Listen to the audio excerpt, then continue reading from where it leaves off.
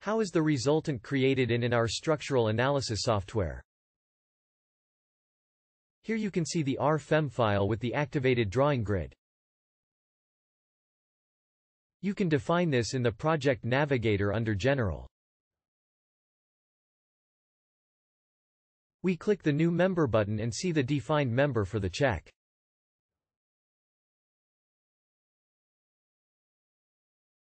With these settings, you can calculate the structure without influencing the material's properties and self-weight.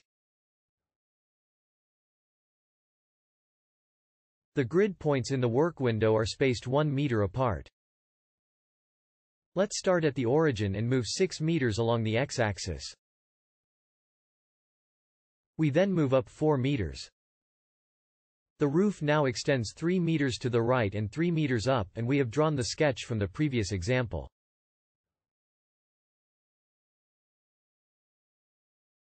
Here, I have selected the wind load case and click the member load button.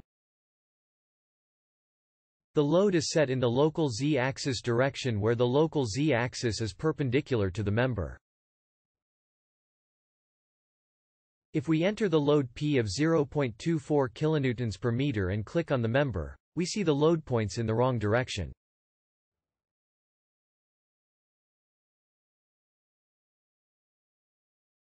Why? Considering the right-hand rule, we have entered the member direction in such a way that the x-axis, or the thumb, points diagonally downwards. Therefore, the z-axis, or our index finger, would also be oriented down.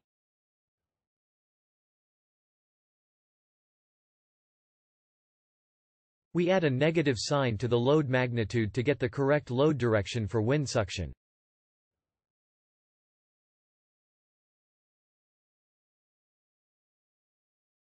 The member from the wall, however, points upwards.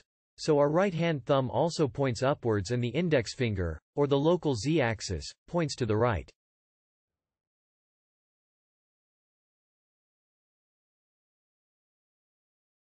This is the correct direction. For this reason, a positive member load of 0.25 kN per meter is used.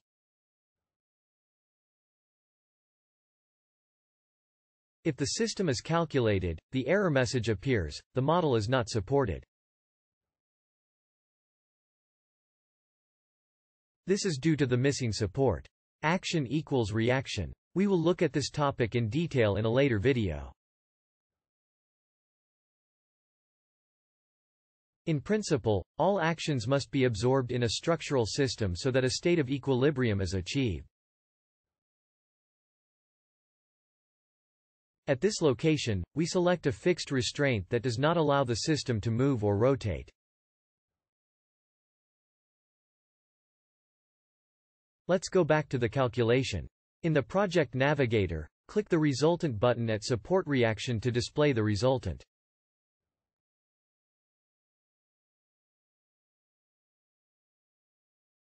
As you can see, RFEM does not show the resultant of the actions directly, but that of the support reactions.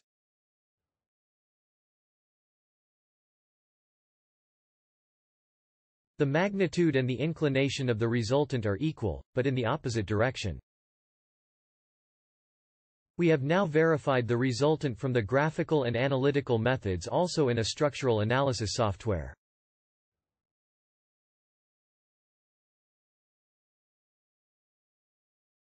You can see these two examples again in the previous videos. If we apply a different load or the wind pressure of 0.6 kN per meter to the left side, the resultant increases and also changes direction. We can begin to understand how the other loads influence the resultant's magnitude or direction.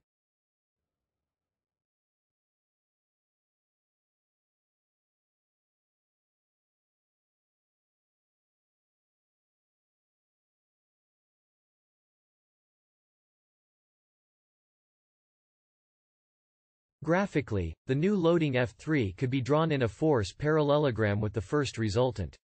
You get this total resultant by looking at the diagonal.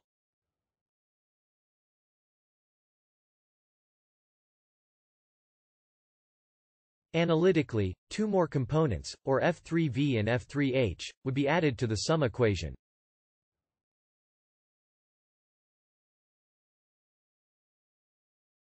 I hope you learned something new about the resultant in this video.